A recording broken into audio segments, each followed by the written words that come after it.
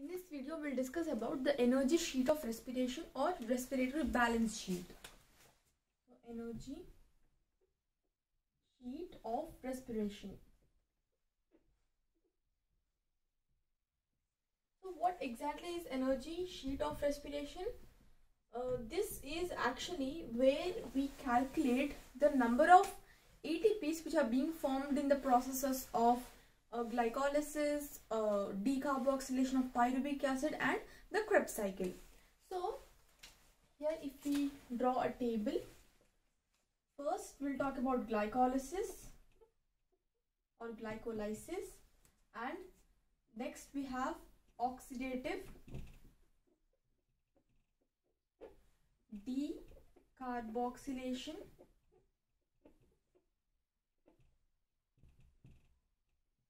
lastly we have Krebs cycle.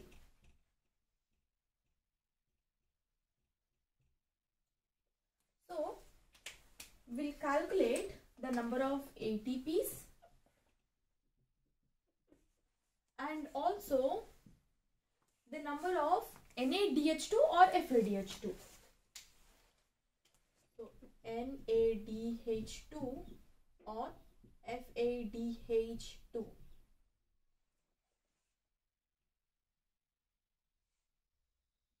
These are the steps that we are going to talk about: glycolysis or glycolysis, oxidative decarboxylation of pyruvic acid, and Krebs cycle. Now, glycolysis. In this process of glycolysis, here the number of ATPs which are being formed are two ATPs which are being formed in glycolysis process. NADH2 or FADH2, here there are two NADH2 are being formed. There are no FADH2 synthesized. So 2 NADH2.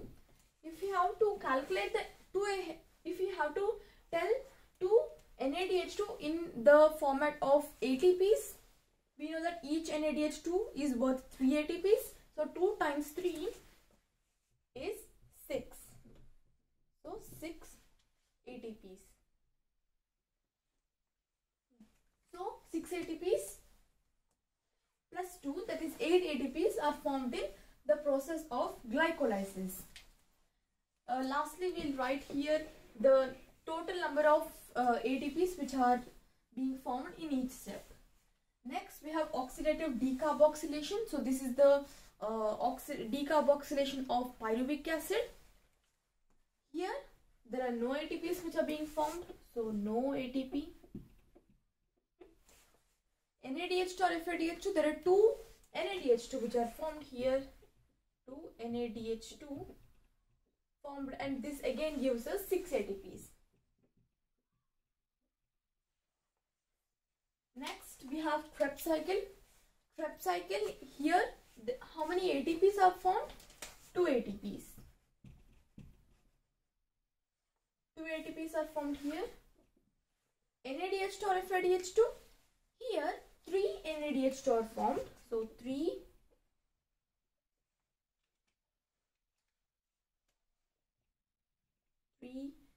NADH2 are formed and 1 FADH2. So there are both NADH2 and FADH2 which are formed here. 3 NADH2, so each NADH2 is worth 3 ATPs. 3 times 3 is 6, and 3 times 3 is 9, and we told that the Krebs cycle occurs 2 times because first we have glucose which converts into 2 pyruvic acid, but if we take only in one side, only 1 pyruvic acid which is being formed. That the same thing happens on the other side as well. So that's why at the end we end up with 2 pyruvic acid. So 2 Krebs cycles we have to, whenever we talk about the Krebs cycle, these Krebs cycles are happening 2 times. So they're happening twice in the process of aerobic respiration. So here we usually say 6 times 3. Or for our simplicity, we can write 3 times, so 3 NADH2. Each NADH2 is worth 3 ATPs. 3 times 3 is 9, and this 9 we have to double 9, that is 18. At the end 18 ATPs are formed. Here also the same thing. In decarboxylation of pyruvic acid, 2 NADH2 are not being formed. Only 1 NADH2 is formed when we saw the whole process of Krebs cycle. So we have glucose turning into 2 pyruvic acid, that is glycolysis, and then 2 pyruvic acid or pyruvic acid turning into acetyl coenzyme, which is the oxidative decarboxylation. Here also there is just 1 NADH2 which is formed, but this is happening twice. We should remember that in the whole process of aerobic respiration, these processes like Krebs cycle, decarboxylation, these are happening twice. So that's why we told 2 NADH2, which is worth 6 ATPs. 1 FADH2, each FADH2 is worth 2 ATPs, and 2 times 1 is 2. So 2 times 1 is 2, and we need to double these 2 ATPs, which finally gives us 4 ATPs. So this is how we need to calculate the number of ATPs which are formed by NADH2 or FADH2. See, these calculations are ATPs itself in the form of ATP, but these are in the form of NADH2 and FADH2, and we are just trying to tell that 1 NADH2 is equal to 3 ATPs, so it's worth 3 ATPs, and 1 FADH2 is worth 2 ATPs. So total, we'll calculate the total of this whole processes. In the first one, so we can label it like this.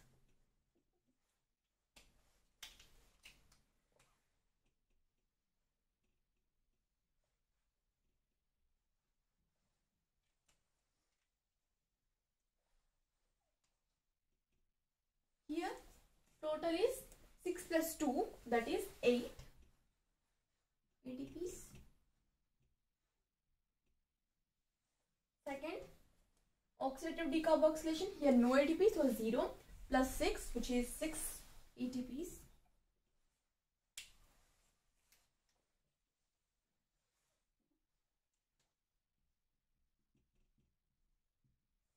And then lastly we have Krebs cycle, which is in total we have 24 ATPs. So 24 ATPs. How did we get 24 ATPs?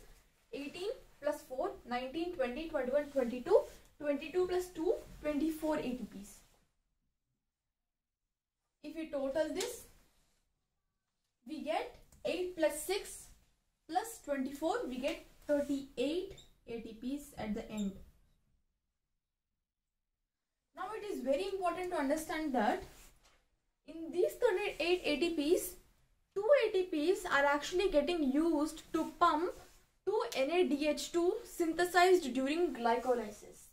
So these 2 NADH2 which are pumped during the process of glycolysis. So here 2 of the ATPs which are formed in these 38 ATPs are actually used up to pump the 2 NADH2 which are formed during glycolysis. This is also a very important thing that we need to know. Now we'll talk about shuttle systems. Now what is the relation between ATPs and the pumping and the shuttle systems? Well, when NADH2, so these NADH2, when they are pumped into the mitochondria, then there are 2 shuttle systems which work. So there is one shuttle system called glycerol phosphate shuttle system, and then we have malate aspartate shuttle system. So we'll talk about that in detail now.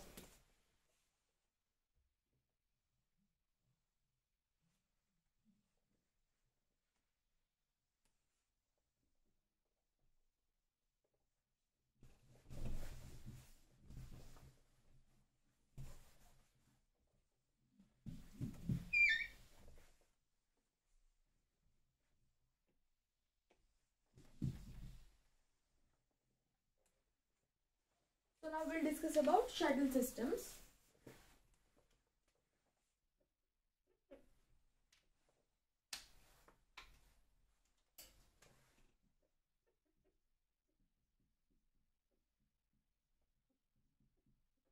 So So we told that there are, to pump this NADH2, these two shuttle systems, they work.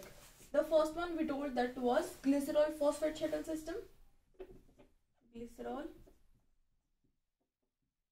phosphate shuttle system. And then we'll learn about the malate aspartate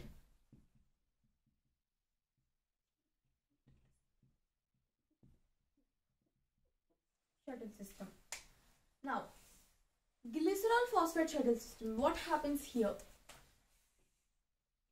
There is the cell, this is the cell membrane, and then there is the mitochondrial membrane, and this is the cytoplasm.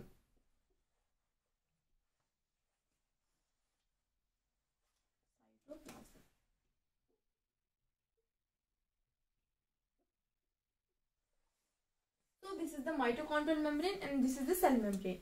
Here what happens? 2-NADH2, these 2-NADH2 are split into 2-NAD and a pair of protons.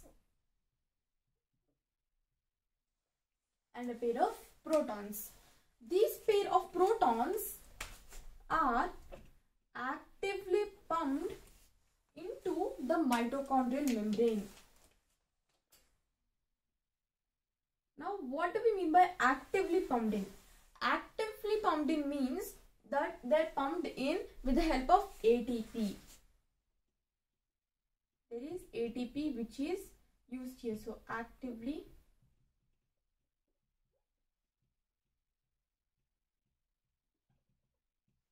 pumped in. So, the pair of protons, now they are in the mitochondria. When this pair of protons combine with FAD, it finally gives us FADH2.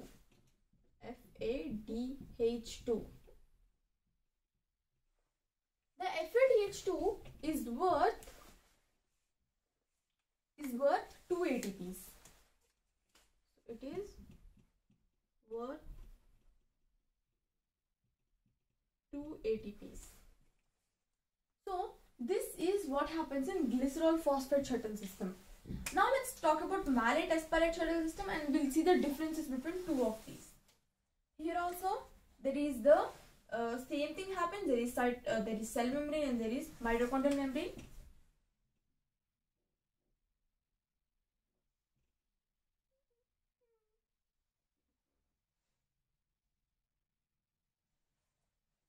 And we have cytoplasm,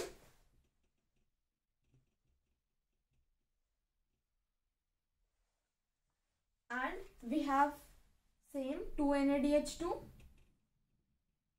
It is split into 2-NAD and a pair of protons. The pair of protons is now again actively pumped in ATP again. Now this is the difference. The pair of protons, when it combines with NAD rather than FAD, so here FAD, pair of protons is combining with FAD.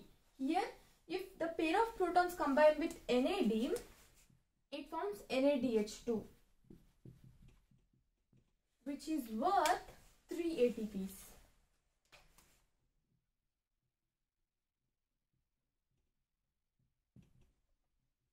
So it is worth 3 ATPs. Now, the differences between glycerol phosphate shuttle system and malate aspartate shuttle system is, in glycerol phosphate shuttle system, 2 ATPs are being produced, that is FADH2. In malate aspartate shuttle system, 3 ATPs are being produced. That means malate aspartate shuttle system is the most effective type of shuttle system. So it is, this one is very effective. This one is also okay, but as compared to malate aspartate shuttle system, this is less effective. It only produces 2 ATPs. In case of malate aspartate shuttle system, it produces 3 ATPs. So these are the shuttle systems which are seen. So we can write here.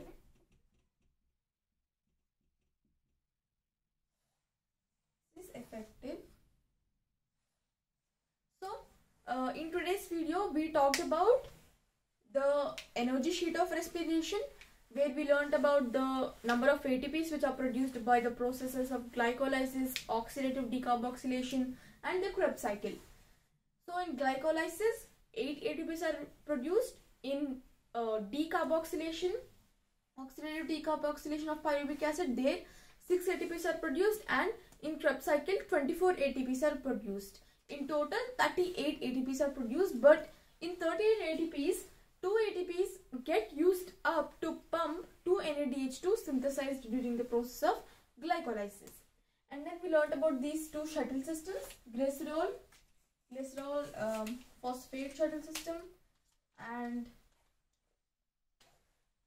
we also learned about the malate aspartate shuttle system, which is more effective and efficient than glycerol phosphate shuttle system. So in this video we discussed about energy sheet of respiration and the two different types of shuttle systems which are there.